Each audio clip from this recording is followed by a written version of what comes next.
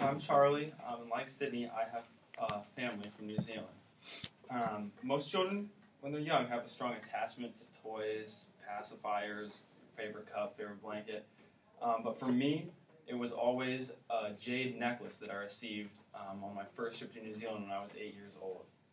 I didn't take it off when I showered, didn't take it off when I slept. It was always in sight and around my neck. But what I didn't know when I received it was the rich cultural history of jade and the significance that it has to the Maori tribe who are native to New Zealand.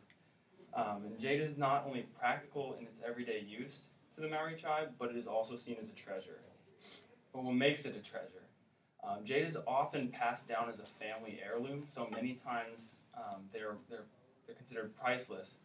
And they're very prestigious, though, because they're often passed down from centuries of generations that have now all the way come to present day. And it's also seen as a symbol of individual prestige, as in the 18th and 19th century, warriors would be decorated with jade, and the warriors who were the most decorated were considered to be the best and strongest fighters or to have won the most battles.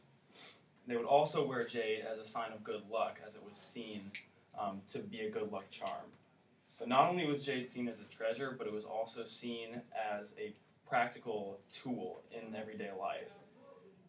Because of its strength and toughness as a stone, jade was often used in household tools, such as axes, cooking utensils, as well as gardening tools for cultivation. It was also used in tools for fishing and hunting, so they made it into fish hooks, arrow, and spearheads, and they would also use those spearheads in battle. So jade was not only worth a lot to the Maori people, but it was also extremely practical.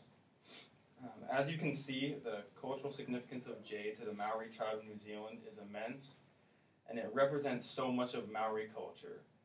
And something that I find impressive about it is that, like Maori culture, it is really tough and very resilient, but it also is very beautiful. Whether it's through its use in the household, the fields, or hunting, there's a lot of significance to jade as a historical treasure to the Maori culture. So next time you see a piece of jade jewelry or a tool built using jade, you know a little bit more about where it came from and what it means.